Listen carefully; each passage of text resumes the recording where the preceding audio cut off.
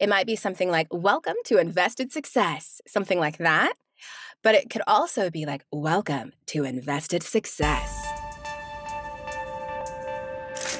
I couldn't have said it better myself. As you might have guessed, today's guest is Carrie Olsen, voiceover actor and voiceover coach. Self-proclaimed introvert, Carrie Olsen might say she's not a big talker, but her career choice has proven otherwise.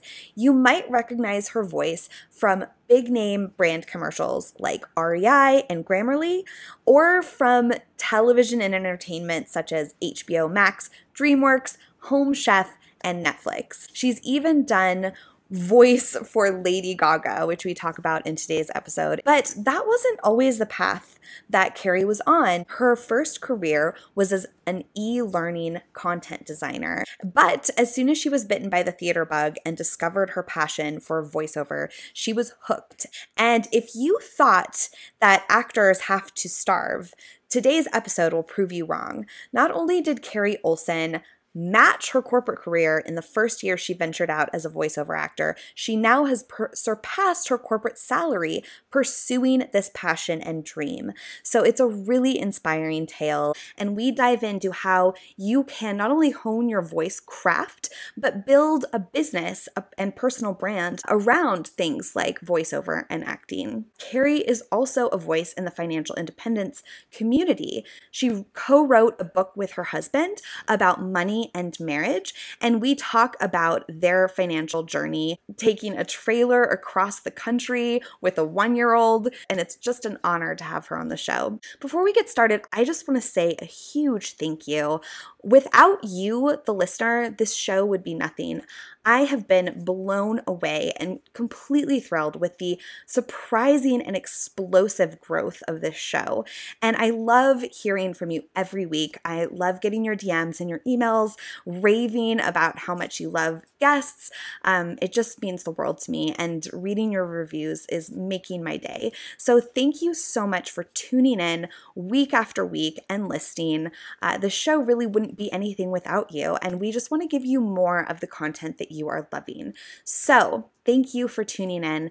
It's truly an honor. I hope that this content on Invested Success has helped you find your passion, pursue your passion, and double down so that you are reaching your fullest potential, because that's, I think, what we're all aspiring to do as humans. By the way, quick announcement. This is the grand finale of season 1 of Invested Success. We are relaunching next year with a whole brand new format and angle that I'm really excited about. But you play a really important factor in this next season. I want to know any guest requests, what you liked, what you want more of, what you would change. And so that's why we have included a feedback form that you can submit. So just check out the show notes on iTunes, YouTube, or wherever you're watching and listening, and click on the feedback form to let us know how we can make season 2 more of what you want. And you'll be entered to win a $50 gift card. So it's a win-win. I can't wait to read what you have to say. Thank you so much for participating and contributing your thoughts and ideas so that we can bring them to life for you. Now that that's out of the way, please help me welcome Carrie Olsen, voiceover coach and voiceover actor. Welcome, Carrie. Welcome to today's episode of Invested Success. I'm here today with Carrie Olsen. Welcome, Carrie. Thank you. Glad to be here. Do you have anything you want to kind of add to how you get started and where your journey began with voice acting? Was that like what you always wanted to do? Yeah, that was not always what I wanted to do. I often talk about it like I'm probably the last person that any of my friends, growing up would have expected to do any type of like performance type job. I was very quiet. And even my job right before getting into voiceover was behind the scenes. So I was a e-learning designer. And occasionally, because of that job and the way that the industry works, I got to narrate some of my own courses, it's funny now being on this side of it, because that's something I always advise e-learning developers not to do. It's like, you should probably hire somebody who's a professional to do that. But yeah, so it's not something I wanted to do. It wasn't on my radar. And it was actually I love doing podcast interviews, because that's how I learned about voiceover, was through a podcast interview. My now voiceover coach and good friend, Allison Steele, was being interviewed on a podcast. And I heard the podcast on my way to work, commuting to my computer job, office job. And something clicked, and I thought, wow, that sounds like something that I could do. And without having any acting, background or anything really other than having heard her talk about it, I bought a coaching session from her. Soon after that, started auditioning. Soon after that, started booking work. Fell in love with this industry and with the work, and really found my place, as far as the type of work that I liked doing and was booking, and got a great agent. And yeah, I've just been loving being in the voiceover field ever since.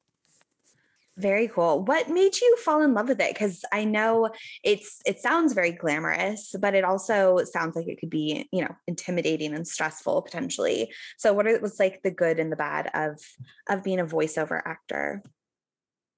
Yeah, so it's so interesting that you say it sounds glamorous, because there is definitely a glamorous side to it.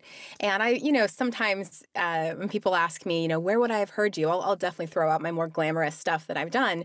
But there's also plenty of like stuff I've done that is, phone tree. Thank you for calling and such. Push 1 to talk to customer service. It's like, that's not glamorous, but it pays the bills, and it's still fun voiceover work. So it's not all glamorous by any means. I would say the majority's not. There are a few people who are booking the really fun. I won't say a few. There are a lot of people who are booking really fun, high profile stuff, and then there are just tons who are doing your everyday, explainer videos and just cranking out work.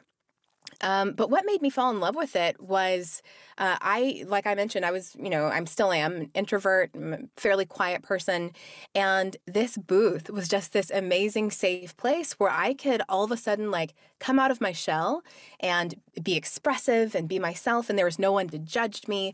No one's looking at me. I mean, right now, obviously we're on video, but most of the time when I'm doing voiceover work, it's just me in here, and I can be as wacky and, as I want to. And obviously if the script calls for it. And it was therapeutic. My coaching sessions were therapeutic. I learned more about myself and became a more confident person, because you did mention also that it can be intimidating, and that's very true. So there's a lot of this work that requires you as a voice actor to be confident and not let what you think your client wants or what the directors are thinking about you. You can't let that affect you. I have to go into every session knowing that I'm there to do a job and that I'm on the same team as the people who are directing me, and we're going to work together to get this thing done. And they hired me because they have faith in my ability. And so, with each take, and sometimes there are a lot of takes, and sometimes it's more difficult than others to land on exactly what we all want, but throughout the whole thing, you have like choice. You can let that get to you and start to doubt yourself and think, and get self-conscious. Or you can say, that's no big deal. We're working together. We'll land on it eventually. And I'm going to keep listening and giving what I can do because I have the ability to do it. So yeah, a lot of growth and a lot of just really fun work. So every day is different. There's a lot to love about it. How did you get your first gig? And I'd love to hear also some of your, feel free to brag about your favorite, juiciest roles that you've been able to dig into. So my first job was through an online casting site. And since then, there are now just so many online casting sites. And I know you took one of my courses. I have a free guide where I talk about kind of how to get started and what the different online casting sites are. But it's just what it sounds like. It's, you pay a subscription fee to get access to companies that have posted jobs, and then you audition. And sometimes you're auditioning against hundreds of people. And so it's competitive. But that's how I booked my first job. And that was really the eye-opening job as to, oh my gosh, this is something that not just I enjoy and that's fun, that I can be a hobby, but this can actually make money. And then soon after that, I booked a national radio campaign with REI, and I worked with REI for years after that. And so that was incredible, because when you can get that ongoing work where you don't have to audition every time, but they're just, it's a campaign where it's your deal, that's an incredible type of work to get. As far as like my favorite work, I love doing voice matching. So I have voice matched for Aquafina, for let's see, like Selena Gomez, Margot Robbie. Um, there are some like Tessa Thompson. So different people that I get to come and just do voice matching stuff. That's always fun. Oh, most recently, Lady Gaga, not her singing, but speaking. And the new Ron's Gone Wrong movie, I did the trailer for that. Okay, technically, what is voice matching? Please, just for our audience at home that might not know. Yeah, if there's a reason it might be, there might be that the celebrity or whoever that was filming that day, they might have changed the dialogue, or maybe there was a problem with the dialogue, or it was too windy, and they need just a few lines or a word or something like that, or yeah, or maybe it's a trailer and they haven't figured out what they want the person to say yet. Um, so you would go and just say whatever the lines were and try to sound as much like the other person as possible.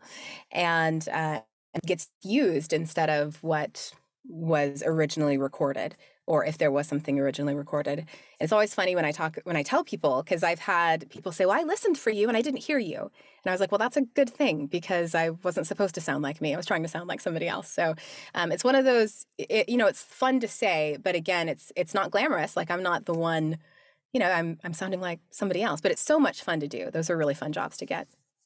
I think it sounds really cool. And I mean, it's so very different from like a lot of those kind of corporate day jobs, which it sounds like you were in. Was it scary making the leap? Did you slowly kind of go through that transition in your career? And have you found that you were able to kind of like match your previous salary or surpass it from a financial perspective? Was that, did you like have to make a financial sacrifice for your passion, or were you able to thrive and excel in both finances and this exciting new career? Yeah, that's a great question. So first, starting out, was it scary? I think I was so excited that it wasn't as scary as it should have been.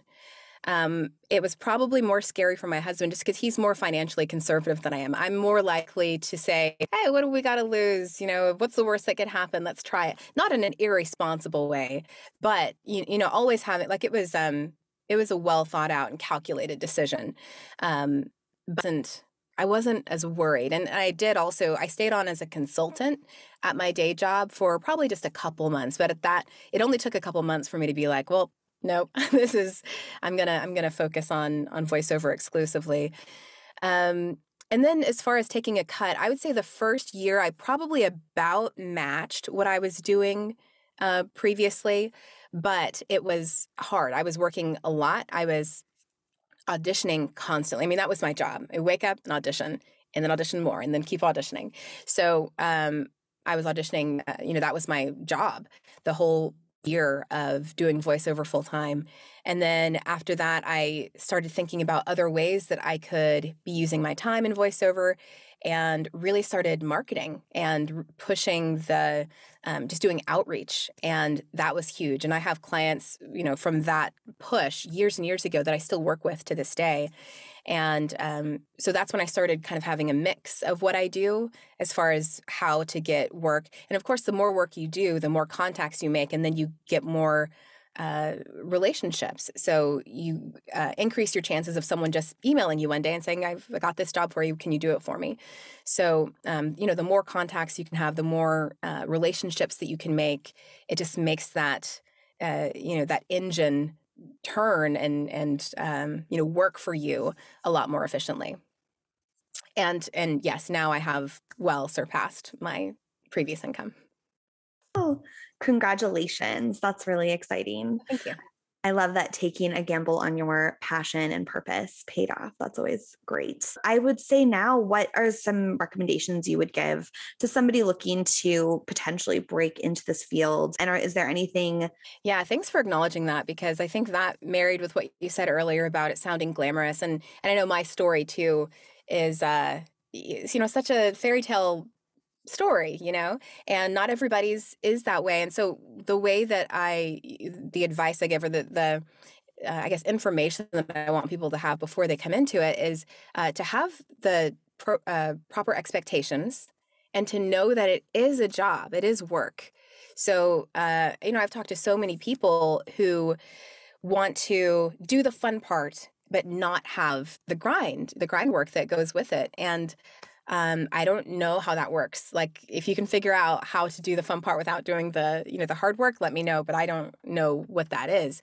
So there is the administrative piece behind it. So to be a voice actor, you are the marketing person. You are unless you hire someone out, your branding, web design, you're doing administrative work, you're invoicing, you're making contacts, you're managing your CRM. So there's a lot that goes into being a voiceover talent, especially nowadays. It's so much more. You're a one-stop shop, and so you're wearing a lot of different hats. And so if you don't want to do that, then you're going to be disappointed, or there's just going to be a part of your business that suffers. You're not going to book a lot of work. So I think you have to have a passion for the acting part, because that's what's going to carry you through those other things. It's going to wake you up and help you to be excited to go and send out however many emails that day so that you can be making contacts. Because if you want to do the voiceover work, this is like the prerequisite stuff you have to do. And then on top of that, speaking of prerequisites, is I think you have to get training. And I think that's a part too that a lot of people are unaware of. And so I like that you even said initially, oh, I took a course. I think a lot of people's attitude is, what do I need to take a course for to do voiceover? It's just talking. And I talk all the time. I've been talking for decades. Like, why do I need to study that? But it is competitive, and it's a very specific it's a very specific skill set. And so if you can talk and you can read, that's great. That's a start. But learning how to analyze different types of reads and different scripts, and do that interpretation and self-direction is necessary. You have to be able to do that. And it's fun too. I mentioned how it was like therapeutic. And if you really like that, then it's going to feed you, and you're going to leave your first coaching session with your brain about to explode, because there's so much more, than what you realized. But hopefully it also leaves you wanting more and going, well, that was really interesting. I can't wait to learn more. And you just have to be patient, because you can't rush that skill development process. So enjoy it. Just enjoy that process of learning the craft like you would with any other thing. You're not going to learn to be a whatever overnight. So just enjoy the process. Such excellent advice that can translate to any field, I would say. I'm sure, especially this one. Do you coach voice actors on the craft, as well as like how to start themselves in that career? I do. And that's something that I've done off and on my whole career. So I have, whole periods of time where I just don't, I don't take on students, and I'm not doing that. So I'm not sure when this episode is going to air, but currently, yes, I do have some openings. So I always have my online courses that are available. And then every once in a while, I'll take on one-on-one students as well. So as a voiceover actor, do you have any personas or personalities that you tap into and like get hired for regularly? A lot of times it's just me, or like a really close variation. I get hired just to talk, which is really nice. A lot of commercials, it's just kind of a heightened version of myself. And like my coach calls it, just like heightened reality. So it's like, I'm probably not going to talk about it with this much enthusiasm if I was just talking to you, but wait until and then it kind of just gets a little bit more heightened. If you want to, I would love to hear you say something in your like heightened voice before we log off, and like no pressure, but let me know if you'd be up for that. I'd love to hear it. You could say like, welcome to Invested Success, which is... I'm trying to even think of like what the music would be behind this, because depending, it might be something like welcome to Invested Success, something like that. But it could also be like, welcome to Invested Success, something down there. Amazing. Both of those are incredible. I think the second one would be definitely my pick, but yeah, we'll have to put that at the intro, and I'll pay you. I'll bill me later. Bill me later for the excellent work. One of the reasons I'm aware of you is from the financial independence community, and you and your husband wrote a book. Is that right? Do you want to talk a little bit about what that's about? Yeah, the financial like personal finance community, we've been so close with that community for so long. And the story is when my husband and I first got married, I brought a house into our marriage that was in danger of being foreclosed on. So I had bought a house when I was 21. I had a job at an energy company. And then two things simultaneously happened. One is I started renting out the house, and then I got laid off from my job, and my renters trashed the house.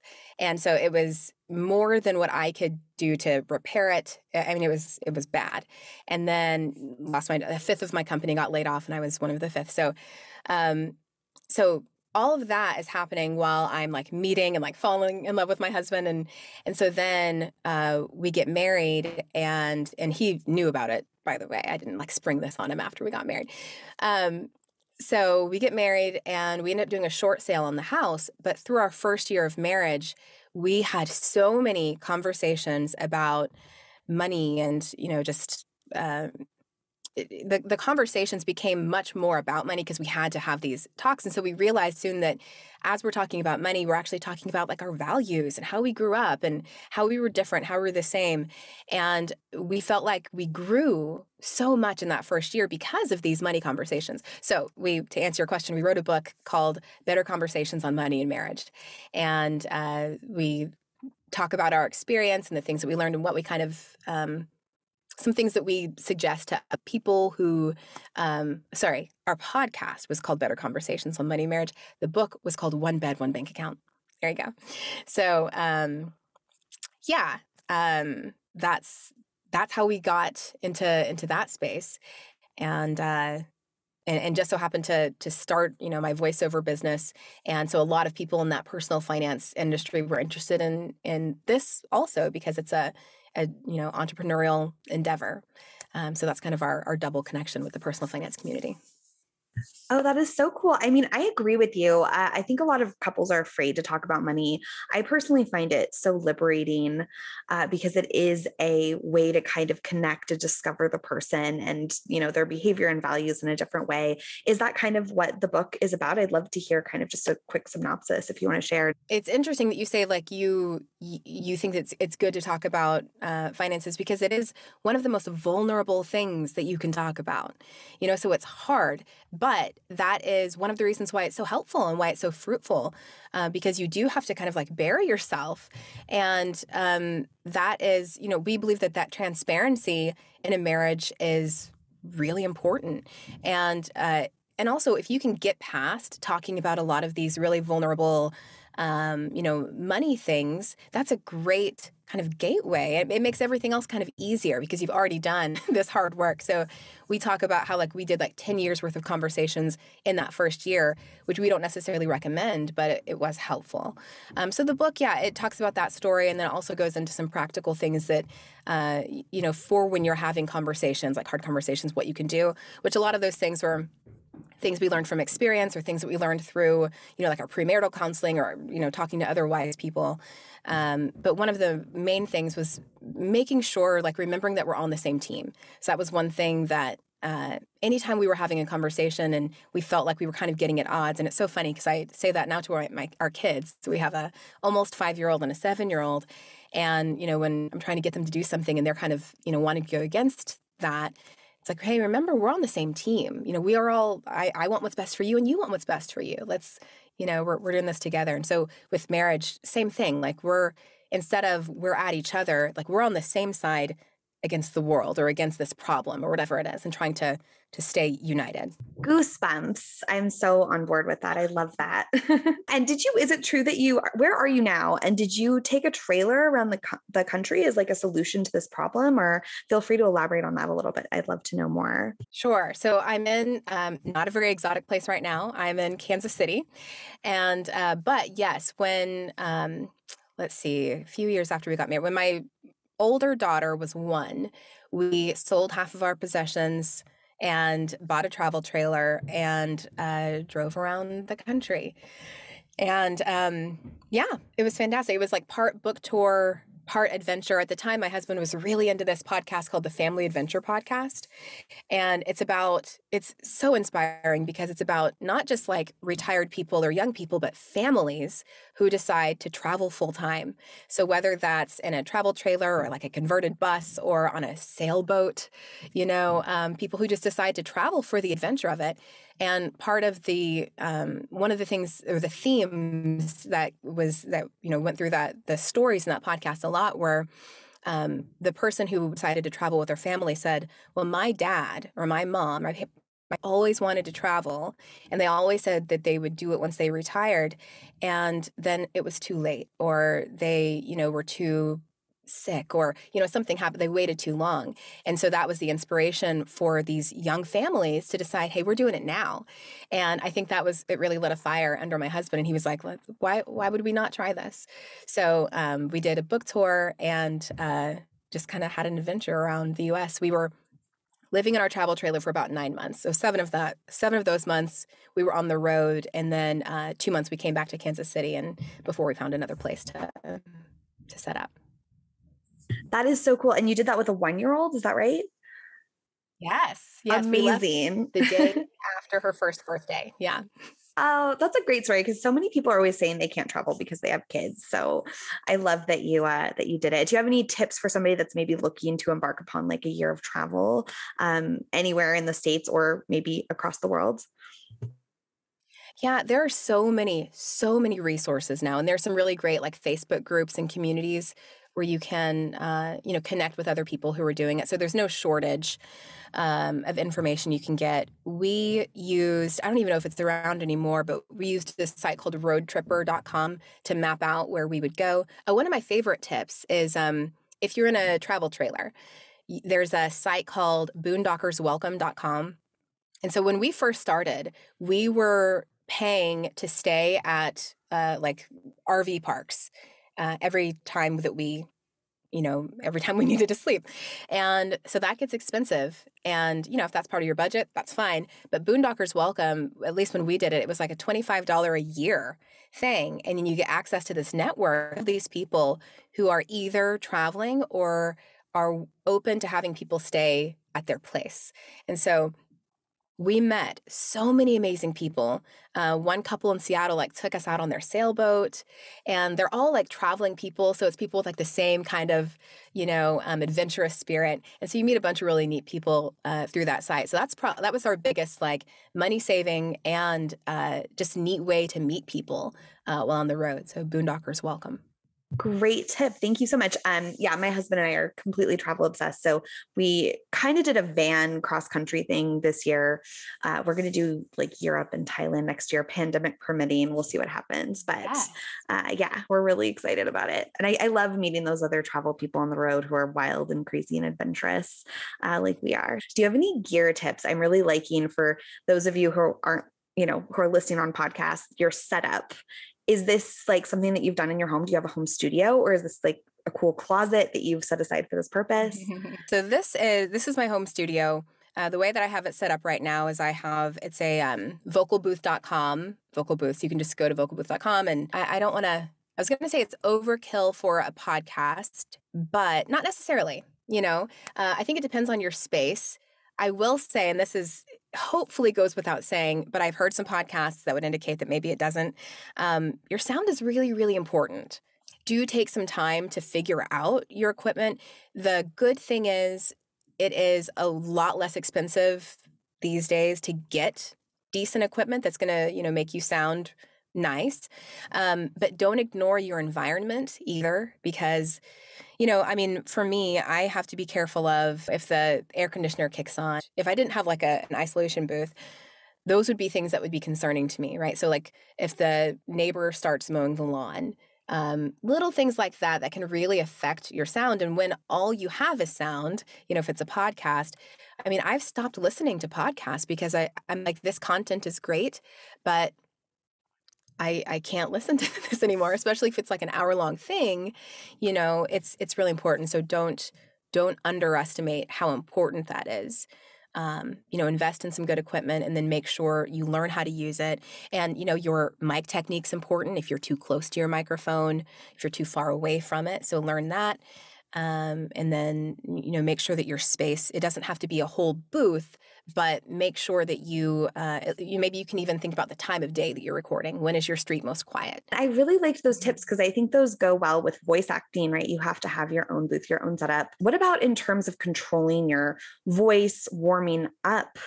Do you have any like practical tips and tricks to sort of prepare yourself when you're auditioning or filming? Yeah, so I'll say the most important thing is the most basic and like the least glamorous is drink a lot of water. Make sure you're hydrated. So that's really important for your body in general, but for your voice too. Making sure that you're hydrated, and then just know your body because if you overhydrate, that can cause issues. If you underhydrate, that'll definitely cause issues. And it can be everything from, your voice not having as much like endurance, and actually just like losing your voice to just like smacks and clicks, which that's another thing with podcasting. I mean, voiceover definitely, but podcasting too. If you have a noisy mouth, that can really affect the way that your listeners are engaging. So, and be distracting. So water, learning what your right quantity of water is so that you're not under or overhydrated to avoid mouth clicks and things like that. So that's really important. And then there are little things like warm-ups that you can do. My favorite is just to put a pencil in my mouth and then say my script with the pencil lengthwise in my mouth, and just you try to like enunciate as much as possible. And then when you take it out, it's kind of like running with a parachute on your back, and then you take it off and you can run a lot faster. So that's one of my favorite kind of warm-up tips. That's a great one. And you just obviously have an incredible voice. Were you kind of born with that, or did you have to hone in like your breathing, et cetera? Is there any trick to just be born with an amazing voice like you are? So thank you, by the way. I never thought I had an amazing voice. I have like maybe a couple friends who over the years have been like a really, nice or soothing voice. But honestly, I didn't hear it a lot. There are people who hear that a way more than I do. But I really do think though that it's more the performance than it is my voice. And I mean, it's definitely a combination because there are some people with voice, but just don't have the it factor or whatever it is, that you have to be able to engage. And, it is acting. So one of the first things that most voiceover coaches will teach you is they'll ask you the question, who are you talking to? So when you get a script and you're reading about McDonald's or whatever, maybe you have the greatest voice and it sounds beautiful, but there's no connection because you're not talking to a person. So there really is that imaginative part of it. And it goes back to even what I said earlier about like being open in your booth. So when I'm in here and I'm talking to somebody, I'm not worried about what anyone else is thinking. I'm talking to, my best friend or whatever, and really engaging. And so, who knows what the percentage is as far as what percentage is voice and what percentage is just being able to relate and engage. But I feel like it's more of the engage thing. And I think that's a good thing because that's something that can be learned. That's part of the skill set. Like your voice is your voice. You can, if you have really nasally voice, like there are things you can do to have more, kind of command of your voice. But for the most part, your voice is your voice, but you can learn to act. And you can learn, kind of those other skills. I just really relate to the fact that you're an introvert. I'm also thrilled, but also surprised to hear that you are able to come alive sort of on your own. What are some tips that you would give to maybe either introverts who are looking to come out of their shell or get into this kind of business and just release that self-doubt so that they can have fun and enjoy themselves and maybe get into this type of career? Well, the first thing that came to mind was when my husband and I first started podcasting together, we had this box that we drew a face on and we called it Box a Million, and we like set it down. And so when we were talking, we would like talk to Box a Million. So especially if you're solo podcasting or something, it can be helpful just to have someone to talk to. And then, you said like how they can enjoy themselves. That is, I mean, that's got to be the key. I'm sure I could think of like a lot of keys, but that's a huge key is like, don't over judge yourself. Don't go into the booth thinking about, well, okay, how can I read this exactly so that it's what the client wants? Because then you're in your head. And that's like the exact opposite of the place you need to be. You need to be having fun. And that's why, one of the exercises that my coach taught me and other coaches advocate for is doing something totally wacky, right? So maybe you're doing a read and you feel kind of stuck and I don't know where to go with this. It's not connecting. Just, read it in a really bad Hackney accent for a moment, just be really, whatever, and do something that's totally outside the box. And it gets you out of your head. It breaks that seal of like, oh, I'm an adult. I have to be put together and I can't be silly. It's like, no, be silly. And then come back to your read, So it's a really weird thing where it's like, well, it's a job. So my ability to make money depends on me doing this well. But my ability to do this well means that I can't be focusing on the money and I can't be focusing on pleasing someone else. So I have to have fun in order to get the job, in order to make money. So it starts with getting outside your head and having fun, which is hard to do, especially if you're just getting started and you're like, I just spent $500 on a site. I just spent $500 on a coach. I need I need to earn some money. But again, like if you're focusing there, your read is necessarily going to be inhibited and restricted because you're focused on these external things that are stressful versus getting into your booth and having fun. Oh my gosh, that is profound. I wish someone had told me that to me like 30 years ago. I was a voice actor as a kid too, so we could talk about that. I used to get in my head all the time. Yeah, I did Barney tapes. That was like my claim to fame. Yes. Yeah. I was a baby. I was like 5 or 6 or something, but it was really scary as a 6-year-old being in a voice booth and like taking corrections and stuff. So yeah, I think relaxing and having fun is the secret to performing well. So I love that, like getting out of your head, not thinking of it as a job. Such great advice. And I have to just ask, like, how many accents can you do? Did you have to do accent training? Because that was a great Hackney accent you did. Thanks. I have taken accent classes.